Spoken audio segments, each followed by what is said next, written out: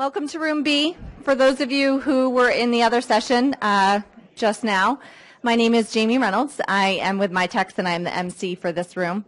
Very pleased to be your MC for these few sessions. Before we get started, I wanted to take just a minute to remind you of the wireless information in case you're looking for it. It is the FCAT Auditorium Network, and the password is Spring 2013 with a capital S. So this next session is a deep dive into programmatic marketing, and it is being presented by one of today's sponsors, as well as a dear friend of MITX and a great leader here in the Boston area, DataXu. We're going to be hearing from their two co-founders, Mike Baker and Sandro Catanzaro. Did I pronounce it right? Perfect. Thank you. There we go. So with that, I'm going to hand things over to them so we can get right started. Sounds good. Well, thank you. Can everyone hear me okay? Hi, I'm Mike Baker. And I am the co-founder and CEO of DataXu. I'm also a board member of MITX.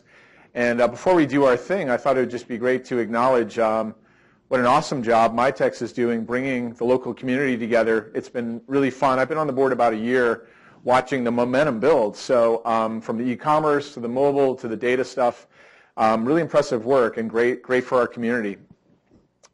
Also, thanks to Fidelity. It's great to have a big anchor brand in town who's helping to provide very nice space with good acoustics for us. Sandro, do you want to introduce yourself? Yes, thank you very much. It's been a pleasure to work in this Boston community. I'm an entrepreneur. I came here to study in school and have stayed forever, and I really like the way things work here. Thank you. Good. Well, we're pleased to talk to you today about customer-centric marketing. On the chairs, we've left a case study. So there's a lot of people talking about data-driven this and that and analytics this and that, but there's not a lot of hard data coming out. Like, what are the percentage savings? What is the percentage increase in efficacy of marketing outcomes? And what's neat about this case study is Forrester has written about one of our largest customers, Ford, and their agency, about how they're implementing software like DataXu's to actually move the needle big time on major marketing budgets. So that's on your chairs. What we're going to talk about, first of all, is the high-level concept of, you've heard this term programmatic media, buying and selling, or programmatic marketing. I'm going to talk about what is that, what's the opportunity, and what are the sort of solutions available. Sandro's then going to talk a little bit more specifically about it. And then we're going to wrap up by walking through the Ford case study to sort of try to make all this stuff more tangible and real. So before we begin, just briefly, at DataXu, we went to market 3.5 years ago doing real-time bidding and programmatic media buying and selling using the combinatorial math PhD work of Sandro and our other co-founder, Bill. So the nice thing is I'm a business person and I'm a marketer. And Sandro has the background of working with NASA and really having the goods when it comes to real-time decisioning, data, and analytics. So, it's funny. This is what marketing has become, is a fusion. It's a fusion space now where it's really fun for people like me to partner, I think, hopefully Sandro feels the same way, with people like Sandro to sort of just, kind of invent the future. And from my perspective, the application of a very hardcore technique, mathematical, very, very cool, but actual application in the real world to solve a real business problem is extremely interesting. I think it's kind of breaking ground here. Cool. So let's get into it. To understand the space, you have to really start with what's happening with consumers, right? Because all marketing is really about the customer and the consumers. And we have this just, sea change happening with behavior. And the behavior is really happening because of the digital devices and the lifestyle. So it's not an understatement to say, the consumer is firmly in the driver's seat now. And if you're a marketer or an agency or a publisher, that wasn't necessarily the case in the age of data scarcity and, fewer media choices. But now with so many choices and so many devices and so many fragments, frankly, for how our attention time is invested, as consumers, or even the utility of all these digital devices, there's been just a big change in the control. And the question for marketers is, how do I sort of catch up with the consumer? And I think that it's now becoming sort of obvious to everybody that the legacy ways of working are no longer effective. And there's lots of data points on this at a high level. Just reading the paper, from last week, you could read about Omnicom and Publicis merging to make this giant, ad agency holding company behemoth. Why is that happening? Well, the CEOs say, well, because technology is coming into our space and it's changing the way we work and it's changing who we compete with. Other people say, well, they're just doing it to get better buying power from the media suppliers, and that may be, but we are seeing active change now, positioning new ways, processes, people, and tools. So one-size-fits-all customer experience, which has been the prevailing norm of mass media, is increasingly sort of untenable for a world in which the consumer chooses who they engage with. These siloed efforts, which are reflected in our marketing departments, in the way we organize our agency. I'm the search team, I'm the display team, I'm the mobile team. That doesn't really make sense, right? I mean, that's still the way we work, but consumers don't think that way. They just think the way they think, and the device is just a means to an end. So device-specific, channel-specific workflow doesn't actually make sense. This is like timed. It's cool. It's going ahead of me. And then relying on hunches and history. The storytelling art part of advertising is definitely not dead. And anybody who says that is, doesn't get it. Creativity and strategic communications are very much alive, except now you can start to do the planning for that as well as the evaluation with a lot more data and information. So I for one, get really impatient with these people who pit creative versus analytics. And I was like, that's telling for something that's new and threatening to people, but these are not mutually exclusive. In fact, they coexist very well. And it's actually interesting to see how little work is being done among the creative community or creative agencies using data and analytics. And I do think that's a huge opportunity for some of our creative wonderkind here, even in Boston. Okay, data and analytics are transforming marketing. What's behind that? The common denominator when you're trying to understand and engage the customer is actually the customer data. And again, across all these channels, and just thinking holistically about the person on the other end of who you're trying to engage. And huge opportunity, but here's the beginning of the problem. The legacy ways of working, tools, and processes really aren't well suited to thinking this way. This is why this Ford case study is really interesting, not only because they're using software from a company like DataXu, like actually using software, which is new to marketing and media management, but changing the way they pool budgets among brand managers to base it on consumer behaviors. So there is a new approach required, and it is data-driven. And here I'm going to just talk briefly about this term programmatic. We heard John Wren, the CEO of Omnicom, talk about how most of media will be bought programmatically in several years. We heard IPG today said 50% of our business, large agency holding company, will be programmatic. So what does this mean? Raise your hand if you've heard this term before.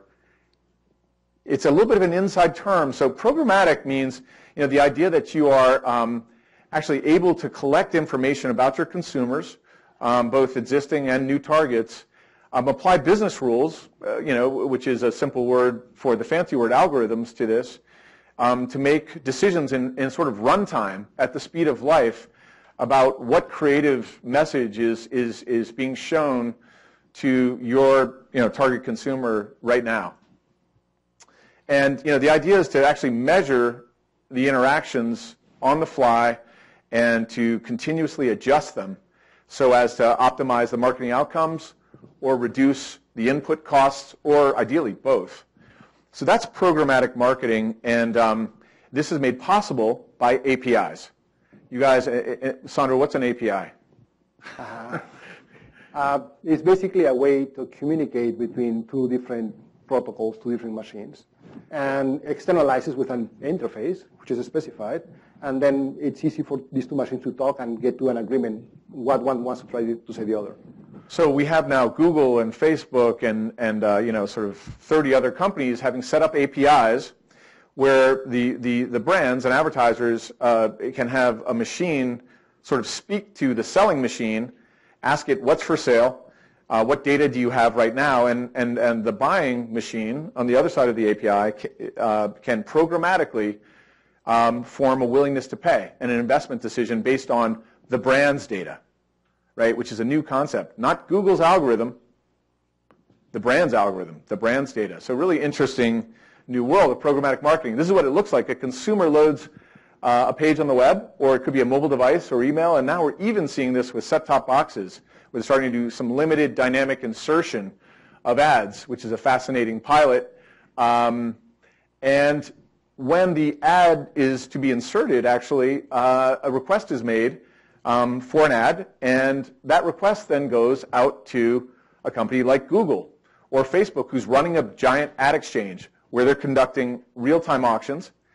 And these real-time auctions happen in 100 milliseconds end-to-end, and this is for all manner of display ads. You know, obviously, this is kind of a search model to begin with. A number of parties bid using software on the impression. The winning bid then gets to serve the creative, and the consumer sees an ad. This whole process transpires in 100 milliseconds. What DataXu does is we make the software that makes decisions in about 10 milliseconds for about 1 million queries, incoming ad queries a second. So this whole thing has gotten very big and very complicated and highly automated. This is what's behind programmatic marketing. When we hear these big agency holding companies say, hey, technology is changing our business, this is what they're talking about. But what I want to focus on is not sort of how to buy and sell an ad. I want to focus on the data part. Because how do you know what to pay?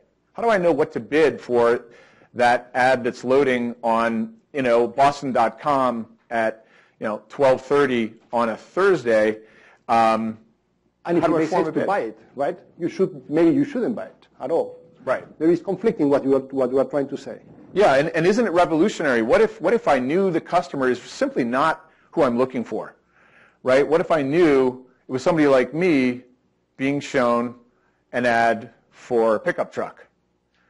Well, I would know if I really had studied this that that's just a flat-out waste of money. Under no circumstances will Mike Baker buy a pickup truck, but actually could be persuaded to buy a lot of other things from Chevy or Ford. So right there is a huge opportunity, knowing your customer, to sort of, I'll put it in the pejorative, eliminate waste rather than do anything even more fancy.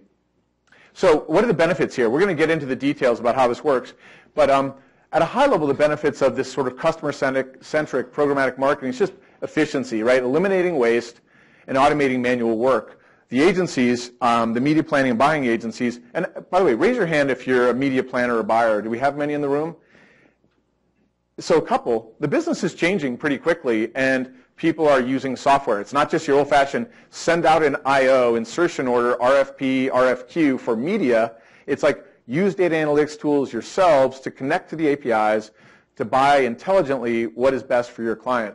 So eliminate waste, automate manual work, and then on the upside, personalizing the experience to the consumer, which is really still in its infancy, but really exciting because if you can't engage your consumers right now, forget it. It's over, and it's a pretty high bar.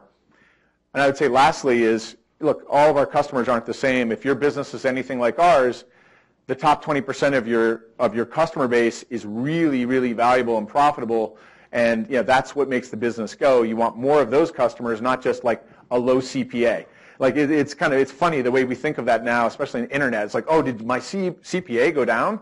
And it's like, well, in a way, what are you selling? Is it a $5 item or a $5,000 item? What's the lifetime value of that customer? Marketers are really starting to get a lot more thoughtful and smart in doing that analysis as they think, what amount of money am I willing to invest, and are all the conversions I'm getting equal? So people are digging deeper, and perhaps on that note, it's a good time to start to dig in a little bit and say these insights about customers, separating some from others and the value.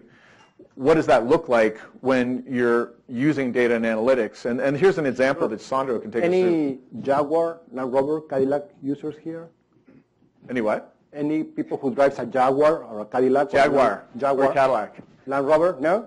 We're in Fidelity. Come on, you guys are 1%ers, aren't you? So those folks were very interested in researching this financial product, but none of them actually decided to purchase it. On the contrary, if you look Mini and Infinity, people who drove those cars not only researched, but also were very interested in the product. So the car you drive tells a lot about you. The car you drive kind of paints a picture of the type of things you actually value.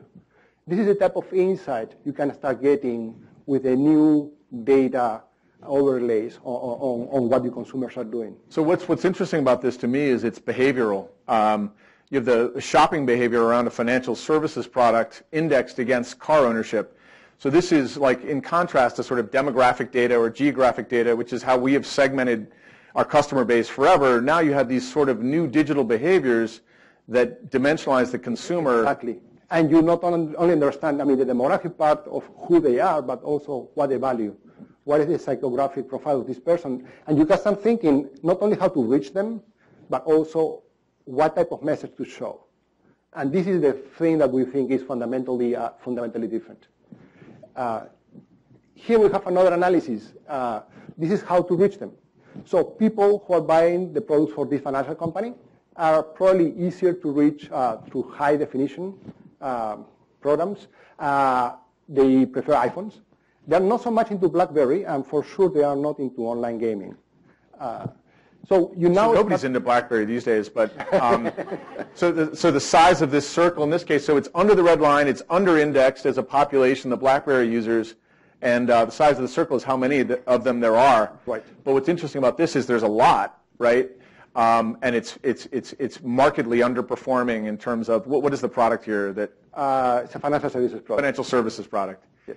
So this is sort of an interesting way, DVR users, a way to look at consumer electronic usage relative to behaviors for this particular financial services company. Now, if we go to the next slide, you want it? So, customer-centric marketing, very cool word, very interesting. What does it really mean? I mean, you guys have companies and have product lines, budgets, departments. Frankly, the customer couldn't care less. The customer wants what they want, and they want it now. Be it a chocolate, a compact car, high-fiber cereal, and they really are interested in you reaching them the right way. So the good thing about this is that with the advent of big data, if you listen intently, you can really know what they want. Not only what they want, but who they are. And that is the tenet of the new revolution of online advertising. Being able to use these big data sets to kind of tune and fine-tune in real time what you're talking, what you're telling to them. So now the other thing is the attention of the customer is fractured. It's now customers are going from one channel to another channel, and they expect you to deliver an experience that's seamless. So how can you understand this customer as it travels through the discovery of your need of your product? And again, data and software can help you here.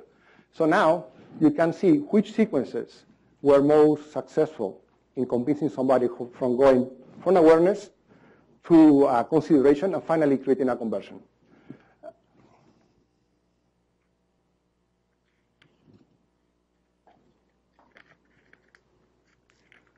And let's look to an example. So we have here our prototypical New England entrepreneur, Mike. Uh-oh. Mike went to Brown University and University of South Carolina. South Carolina, the University of Southern California. Sorry, South California. Your data is dirty, Sandro Catanzaro. South California.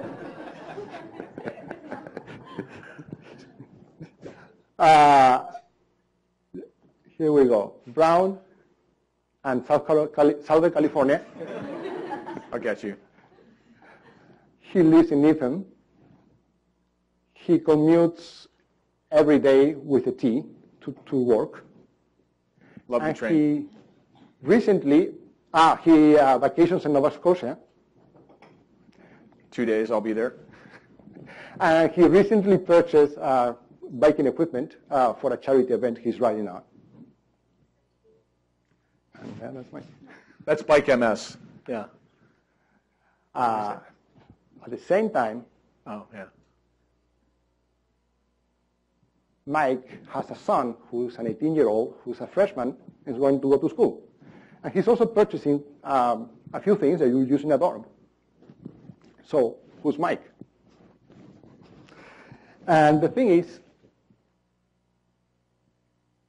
you can actually use multiple signals to understand who Mike really is. So it's not only the things he has done, but the places where he is at, the type of websites, for example, he's visiting. Now, with knowing who Mike is, you can start thinking of how to target Mike as a consumer, right? This is nothing new. I mean, you invest in certain segment. Mike seems to be like in your biking. You invest in sports fans, and you get certain number of conversions. Nothing new, really.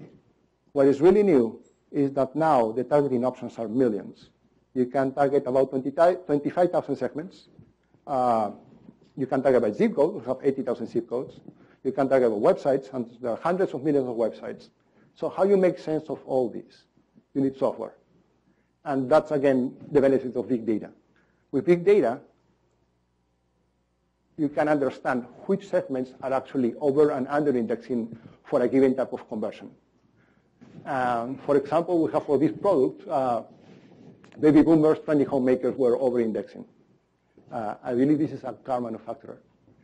And it's not only that you get to know this after, I don't know, 6 months of running a campaign, you get a report. You can get actually to know this the next day you launch your campaign. Even before launching your campaign, you can start understanding the consumer. And you can understand the type of income level they have. So one thing to interject here, this data that you're showing us, Sandro, is none of it is declared data. It's all behavioral data that's actually being picked up through the placement of ads. Right? So in a literal way, one of the new ideas here is the advertising budget itself is research, right? Regardless of its efficacy for marketing, it's actually showing you a lot about your customers and how they engage. And the cool thing about it is you can, if you actually use the ads the right way, you can start showing different value propositions. So one ad can be about the benefits of this services company in terms of ease of use. Another can be about office locations. Another can be about their ability to have a great website where you can interact in many different ways. And now you can start seeing what income level, for example, reacted to one message or another. Now that can help you when you are trying to do a campaign outside online and you want to, for example, do a TV spot. You have a TV show targeting a specific audience. You can know exactly what advantage to show in those cases.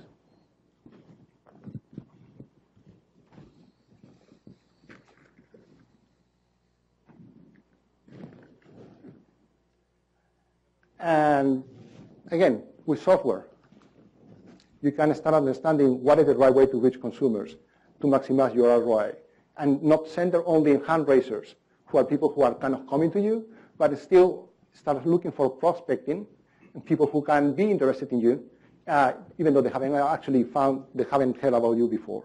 So start increasing awareness on the very top of the funnel and bring people from not knowing you to being hand raisers, they start to be interested in you, and finally becoming consumers of your product. Great. Well, thanks for walking us through some of the insights, Sandro.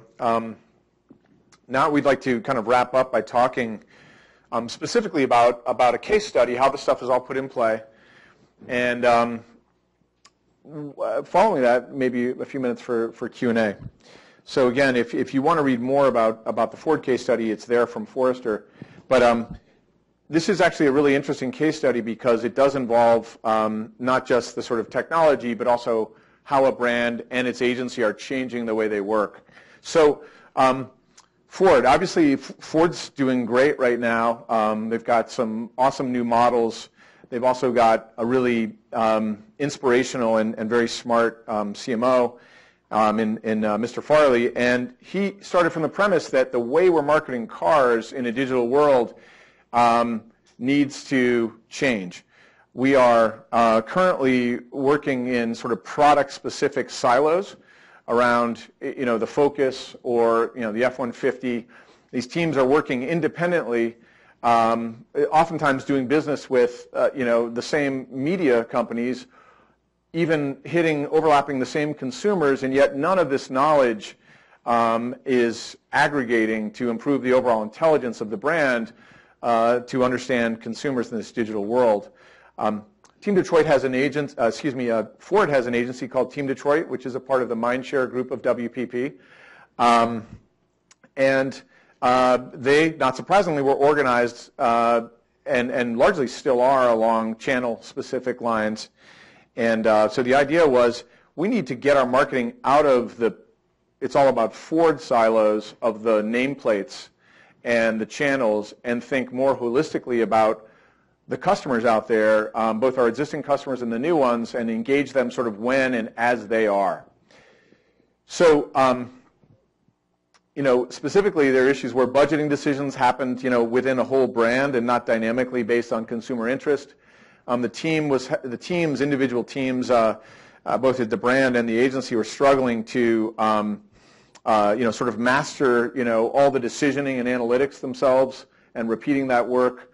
And they really weren't getting back rich, robust information from all their digital investments that helped them to better understand where they needed to go relative to the consumers. So what they did is several things for a customer-centric approach. First, they started to think about, could we reallocate the way we invest our advertising following consumer interest rather than the thing we want to sell? Obviously, there are sales goals and there's marketing objectives, but can we sort of rewire the way we allocate the investments around the consumer? We'll talk about that. Can we start to measure the customer behavior in a way that identifies where they are in a purchase cycle, which for cars obviously can be a 5-year process? And can we start to measure the behaviors that are indicators of this high-value activity occurring before it's obvious that somebody's in market?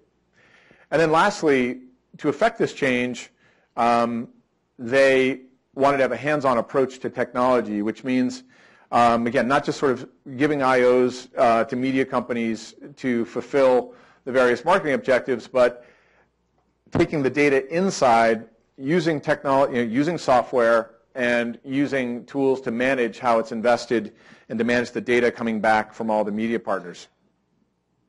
So the results from this changed way of working are really pretty significant. Forrester indicates a more effective and coordinated team, but when you get into the black and white numbers, a 20% increase in marketing outcomes from basically showing the right creative to the right consumer throughout their investment. I'll talk about that in a sec. But also just a 50% reduction in media cost through the program by just eliminating waste. So let me talk a little bit more specifically about what they did. The first thing was, let's measure all the investments we make in digital and bring it back into a central repository where we can understand the consumer segments, where we can separate out, even anonymously, who owns a car, one of our cars, and who doesn't, first of all, so we can sort of delineate acquisition and retention efforts. But we'll do this across our investments. We'll pull this data back in. Secondly, we'll segment it. And we'll do this, God bless you, in a way that we've done forever with the usual customer database, but now we'll do it with like cookie-based data, right, to understand the anonymous browse behavior where consumers spend so much of their time now. We'll use ad exchanges and a DSP to sort of bid in real time on the customers who are in market according to our data, and we'll pay more for those who are actually shopping for a car than we will for people who we're trying to just make aware because we want to close a sale.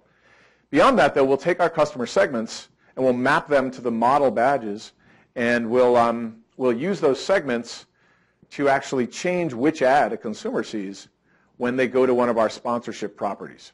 So imagine now, and I'll just make up a publisher, I'm at cars.com, or I'm coming there as a consumer, and we're all familiar with this experience as consumers. You see the standard corporate sponsorship message.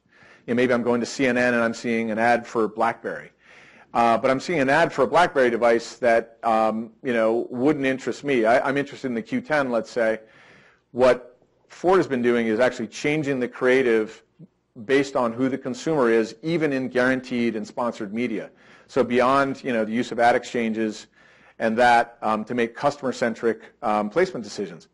This raises a really interesting question. What happens when Sandro runs the F-150 brand manager, I'm the Ford Focus, consumer comes in and seems like a Focus prospect, the ad goes to me, and Sandro says, but I have a budget to invest and I need to hit sales targets. So now if you really become customer-centric, this starts to sort of tease out some of the changes in how business needs to work to sort of flip it to base the decision on the customer. How we pull each other from one out of this consumer who actually does want the car you're selling. Right. Yeah, but it creates a problem for departments. Sandro and I share budgets. And one of the really interesting things about this case study is less maybe our tool and just more the sort of corporate process change that you're starting to see some large brands affect to really fundamentally work around the customer rather than the legacy ways of organizing. With that, I'll stop on Ford and be happy to take a few questions either about that case study or just more generally questions for Sandro or myself about how people are using data and analytics in customer-centric marketing. How are you in that study? How do you mitigate the risk of I'm actually an F-150 customer, and I put on a Ford Focus property now? Because it seems like in a perfect world, that's the way to go. But in reality, there seems to be a lot of intrinsic risk directing me down a certain channel that you've kind of come out of an algorithm with. Yeah, no, it's a great question. So the question was, if I'm actually an owner of an F-150 but interested in a Fusion, how do you sort of pick that up, or do you just woodenly say nope? Because people's minds do change. So literally how that happens is, and this may be old news or brand new news to some of you, is more and more businesses are now sort of taking their customer database where I send emails to Sandro. I know he's a customer. Sandro ignores my emails because he gets so many. But I'm now actually appending, to my list, my customer database, cookies, so I can talk to Sandro as he browses. So that's one way where people are picking up on the signal of who is a current owner. And I would like to suppress, the Fusion advertising to this person. So that's sort of mechanically how that would go. Now, is that good marketing? When we always run a control group that, it's about 1% just randomizes the ads to actually try to pick up on, is your decisioning good decisioning? Is it lifting over a baseline from a results perspective? Because your question really raises an interesting data science question, which is, as we try to know everything about consumers, does the creativity and the discovery get thrown out the window because we're rigidly following this like deterministic targeting path?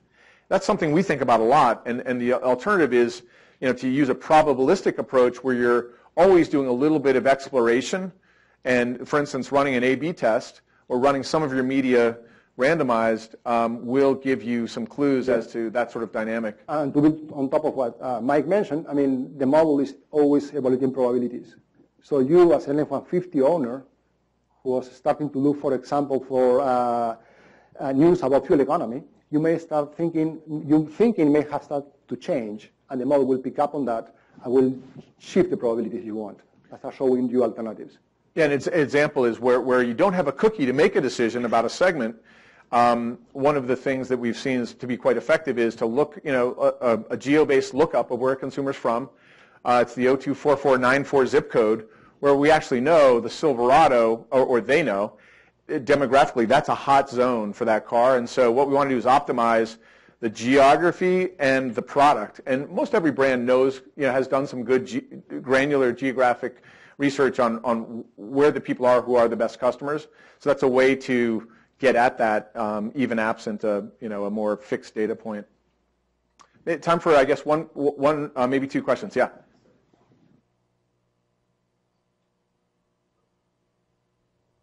Just shout it. Yeah, we will hear you. Okay, so with the controlled experiments that you're talking about, are you testing whether targeting was effective or whether the ad itself was effective? So incremental versus just hitting the right audience. Right. Okay. So the question is, are you testing whether the targeting was effective or whether the creative was effective? So we think of the problem this way. There's three domains. There's, who's the targeting, who's the customer, who's the consumer. The second is the creative message, and the third is what's the context. The media context, or it could be semantic context, or time of day, day of week context. So creative, consumer, context. What we do is we rate each of these data domains separately, and so you see how much lift is there overall coming from those three domains. What we found in general, so the answer is it's not targeting versus, it's not consumer versus creative, it's not creative versus context. Again, we tend to talk in these cartoon forms when newness hits us, and that's bad and this is good. It's not that simple. It's a multivariate problem. All three of those domains are relevant, and one needs to globally optimize across the three, right? So we've seen in general, we're not the company you'd expect to say this because we talk about algorithms so much, but the creative is as important as the consumer is in terms of how you invest. So in this particular case, we are using both. And interestingly, we came back to Ford and said, hey, just based on engagement creatively, here's how we think you're marketing on TV to various parts of the country and even like minority groups, because we just see it from the creative engagement by geography, which is another way to get the behavior. One last question. I saw the hand somewhere. Yes? So do you buy, to help you in the programmatic process, do you buy audience data from elsewhere, or do you create the audience data? So great question. To help in the programmatic process, do we create audience data or do we buy it from other people? So just to be clear, we make software. So DataXu doesn't own media, doesn't own data, but we connect to 15 different data providers, over 30 different media providers. So you can like type in, young, urban, female, likes radishes, and it'll come back and say, oh, here's like, 10 different data segments you can buy. You buy that, you create your custom audience, you run it where you want to run it. So stepping up a level, there's first-party data, which you collect from your owned and operated assets or your earned assets as well. And then there's third-party data where, Experian, Acxiom, many of the traditional data providers offline now offer online products, which are really cookie-appended data, as do a number of startups. So we connect to all of them, and but the question's good because you're going to, as a business, be using a composite of first and third party. We like to say your first-party data is really valuable. You should get all the juice out of that first, and then overlay it with third party. So if you're a big advertiser like Fidelity, you have a tremendous opportunity, and the sheer amount you spend gets you a lot of first-party data. So there is leverage to be found from being a large-scale investor in consumer marketing just through harvesting the first-party data. Well, thank you very much.